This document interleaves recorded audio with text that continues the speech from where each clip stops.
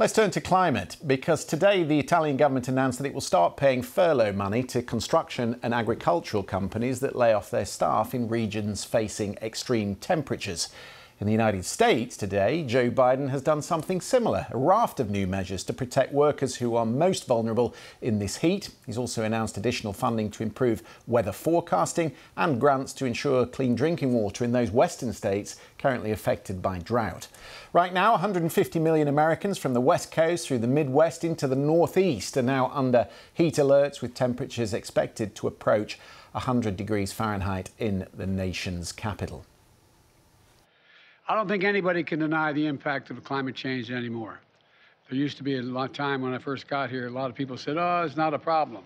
Well, I don't know anybody, I shouldn't say that. I don't know anybody who honestly believes climate change is not a serious problem.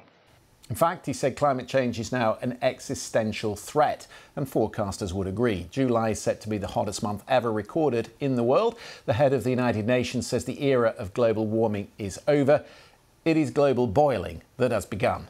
Most temperature records date back only to the 1940s, but some experts believe this month has been the hottest globally for 120,000 years, and that is linked directly to burning of fossil fuels. Antonio Guterres pleaded for world leaders to act on global emissions. According to the data released today, July has already seen the hottest 3-week period ever recorded, the 3 hottest days on record, and the highest ever ocean temperatures for this time of year. The consequences are clear and they are tragic. Children swept away by monsoon rains, families running from the flames, workers collapsing in scorching heat.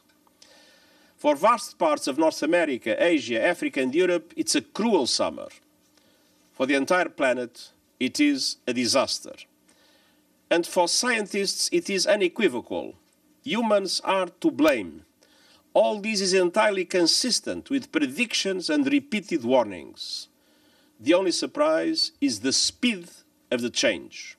Climate change is here, it is terrifying, and it is just the beginning. Arizona, they've had 26 straight days over 110 degrees Fahrenheit. We're joined by Democrat and former Arizona House Leader Andres Cano. Andres, good to see you. Thank you very much for being with us. 125 days in Arizona without rainfall. Does everyone still have access to water? Well, in our tribal communities, Christian, that disparity is absolutely an issue that we have to address. And I have to say off the bat, President Biden and world leaders are right. We have to act, we have to adapt to this climate, and we have to not look the other way. We have had consecutive heat day after day in my home state of Arizona. Our third week now above 43 degrees Celsius, triple-digit temperatures. This is a national state of emergency and really needs to be thought of as an international epidemic. And yet 23% of power generation in Arizona comes from coal. That's right. And the more that we are going to continue to kick the can down the road, the more we're going to be having Arizonans lose their lives, go to our hospitals. I mean, all of our burn units in the state of Arizona right now are at capacity, and a significant majority of those cases are directly related to heat. I mean, I just read the story of a woman in a wheelchair who fell outdoors and had severe burns, now is left with permanent damage to her health and, of course, to her emotional well-being, probably until for many, many years now, Christian. So let's talk about the laws or the measures that he's put in place today, because it's interesting that there's similar things being put in place now across southern Europe. The protections for workers, how important do you think that would be? Well, until America, and in particular conservative Republicans in our country, start to take climate resiliency and climate change seriously, I think we're going to continue to have this issue. I mean, we're lucky to have Joe Biden at the top in the White House, but in my state, which just turned to a Democratic governor, we've been trying to ring the alarms for many years now, only to be told that additional workers' protections would harm business owners throughout our state. That's just absolute baloney. What we have to continue to do is prioritize the health and safety of workers who deserve access to very fundamental things like water, shade, cool down periods. These should not be considered any kind of luxuries in this kind of environment. But until we have politicians who are willing to prioritize our health and well-being and our climate, we're going to keep going back to the same equation. Just with regards to what he didn't declare today, he's not called it a climate emergency. There are some in your state who are pushing for a federal emergency, a sort of federal emergency to deal with extreme events like heat in the same way that perhaps Florida would deal with hurricanes. What difference would that make locally? Well, we need the resources, and not only do we need the money, we need the protections enshrined into law. I mean, we started off right now talking about access to water. It continues to be a huge issue because we are not looking at the data before us, listening to the scientists who know that this is a very, very serious and real issue. And so what does a declaration of emergency mean? It means that we change our behavior, that we are able to truly prioritize this. And you know, I've seen the other side who wants to deny climate change say that there's nothing new about triple-digit temperatures here in Arizona.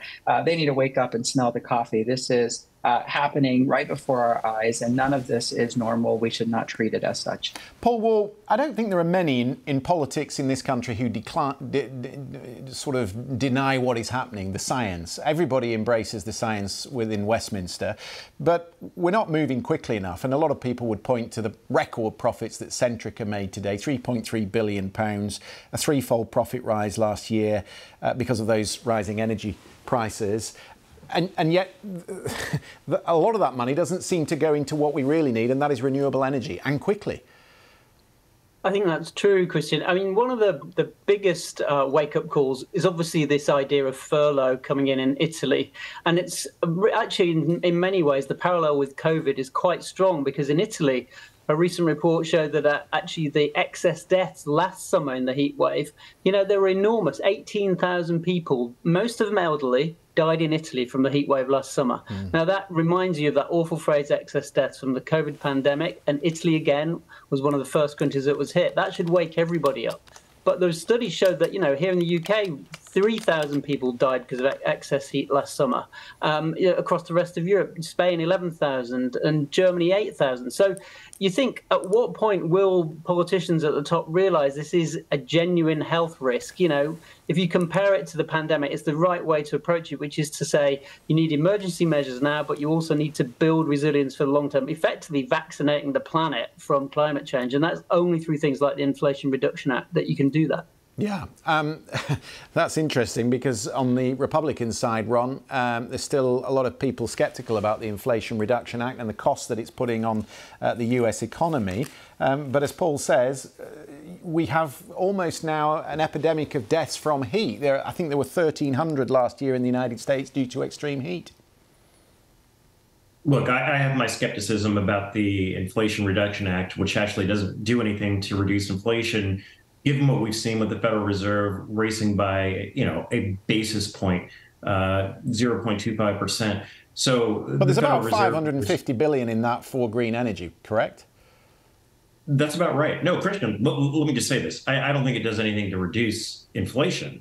But what I do believe is that Republicans and Democrats need to come together and sort of put their differences aside and say, why is it that the ocean in Florida yesterday was reported to be at 100 degrees Fahrenheit? Why is it right outside of my window right now that there is a heat advisory and a heat emergency, that it's not safe to go outside for extended periods of time?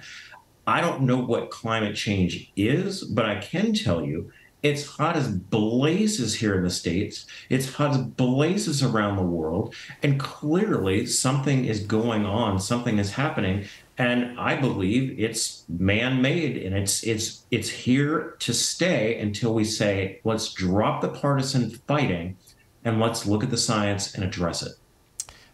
Andres, there are about 1.6 million people living in Phoenix, 5 million residents in the metro area.